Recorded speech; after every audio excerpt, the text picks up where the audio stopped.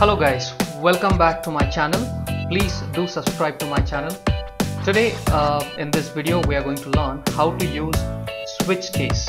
Okay, for that I am going to quickly create a new flowchart and I'm going to name it as switch demo and I'm going to click on create. So in this video let me give you what we are going to do. So in this video we are going to give a dialog box to the customer asking the bot is going to help the customer which flow to go for the shopping, and these are the various list of shoppings. For example, somebody wants to do a grocery shopping, which floor to go, women's section for clothing, which floor to go. So similarly I have selected some 6 different areas where the bot would guide them which floor they have to go. Okay, so let's get started. Let's start designing it. So the first thing is I need a input dialog box, and here also we will be learning how do we put that in that one by one, how do you put all those choices. So here I have dragged the input dialog box. Let me connect this. Now I'm going inside the input dialog box, and here I'm going to give this message box from the bot which would say, dear customer, which floor would you like to go for shopping. Okay, so now this one's supposed to be in the double quote. Put that in the double quote. Done. Now the next section is I have to enter the choices. So the choices are something like this.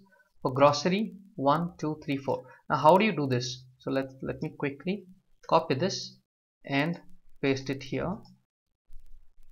Right, so open the editor window, and in this editor window I'm going to write it. That's supposed to be for the label, right? So I'll go to label, and here I find all the sections. So how do I put it? So first is grocery. Just by writing this it won't appear. Let me show you. If I just write something like this, there is some sort of an error here. Let me clear that.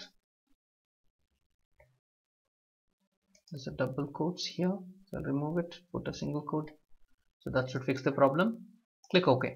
Now I'll show you. If I run just like this,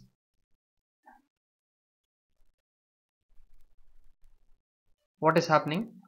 All the things has come because I have directly copied from my notepad. This is one way, or else you can also write in a different way, that is environment.newline. That is also another quick way. Okay, this is a quick thing to learn. So I have typed entire format in this way in the notepad and directly copied pasted, so it took in that format. So you can see it when I running it, it was coming in a right format. Now what I will do, the moment customer chooses something, it should get into a variable. I'm going to create a variable, control K, and type choice. Okay, the variable got created. Now this should take only the integer type, so I'm selecting integer type. So he has to make 1 2 3 4 whatever he likes. Now next thing, I'm going to take a switch activity, switch, and I'm going to drag and drop this. Done. I'm going to connect this. Now in this switch activity I'm going to, expression should be choice, so whatever he's making a choice, depending on that it should show me. So now you see there are certain things called default, add new case. So what is default and add new case? For example, if you see, go to my notepad, the first case is grocery, right? If he's selecting 1, it should say where the grocery shop is. So what I will do, I'll go to add new case, I type 1 here, and below that there's a message, there's a box where I can write a message box to the customer, and I'm going to write that here, message box. And here let's say I'm going to say you need to go to first or ground floor for grocery, right? So this is my message. So now what is default? If somebody is selecting anything out of the 6 choices they have given, so that should show some default message. So here I'll click on default. Okay, now here again I'm going to drag my message box, and I will say you have made an invalid choice, made an invalid choice. Done. Okay, now I will quickly go and do the same thing for case 2. Now for case 2 I'll again copy this message box, go to case 2 and put it here. Now here all I have to do is, instead of ground floor, I will say first floor, and that is for, if I go back, it's for women section. So I'll copy this quickly, go back and say it women section. Okay, and I will delete rest of the things. Done. Now same thing I am going to do it for case 3. Again click on that and type 3. Okay, now one thing to remember, the type argument, many people will have this problem. The type argument by default will be set to object, right? If you set to object, what would happen if I, everything is gone, if you see that.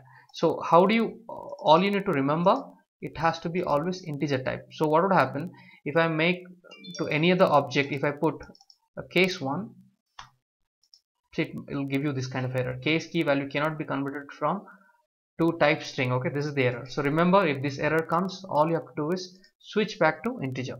So I'll go back. So it is switch. So I switch back to integer 32. Remember this. Now again for case 3, I'll copy this message box, go to case 3, paste it here, and this is for the men section. So I will type men section. Done. Now I will do the case 4 quickly. Again copy paste the message box, and here you make it kids section, right? And next case 5. Okay, now we'll see case 4, case 5 is game zone.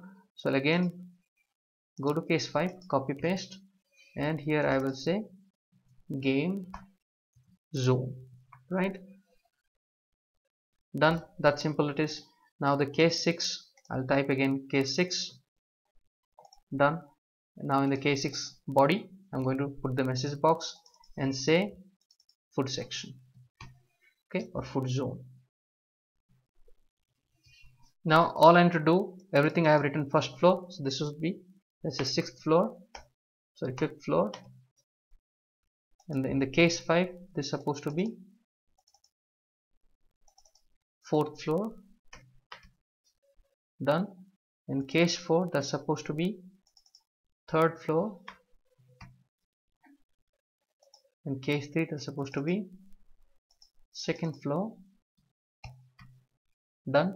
In case 2 that's supposed to be 1st floor, and this is supposed to be the ground floor. Okay, so now we have done entire designing. We'll just run it. Okay, please do subscribe to my channel, guys. Okay, this has come grocery women section. Now let's say I'm selecting a invalid case. Let's say I'm selecting 0, or I'm going to say 9. If I do any invalid selection, it's saying you have made a invalid choice. Okay, good. Now the only problem is it is again going back. Okay, how do you loop it back? Okay, I'll show you how do you loop it back. Now let's say I'm going to make the section, let's say I want to do kids section. So I'll select the option number 4, click on OK.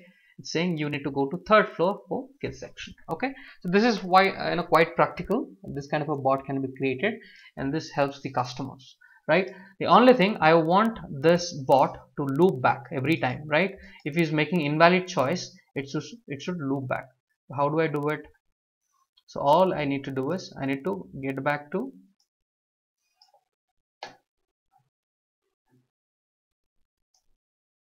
and put this node to the start node. Just by doing this,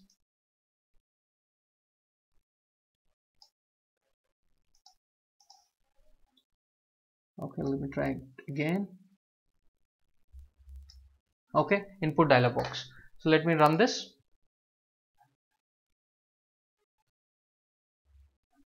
So there's a lot of modification can be done. So the video should not, is not enough, but again, let me show you what is happening here. Let's say I'm clicking on 0. You have made an invalid choice. Now the bot is not going to exit here, so it's still giving me another option. This is, you need to go to 1st floor for women section, right? So all this kind of designing can be done, and when you do not want, customer has the option to close the bot. So thank you for watching this video. I'm sure this should help you to understand switch function in more detail. And one thing to remember while you are writing a switch function, remember the type argument. Okay, the type argument has to be changed depending on the kind of choice you are making. In our case it was an integer, so I have selected integer 32. This is the error generally people would follow, and this is the tip for the day. And please subscribe to my channel, guys. That is how it will help me to grow in my channel, and It will allow me to upload more and more helpful videos for you guys.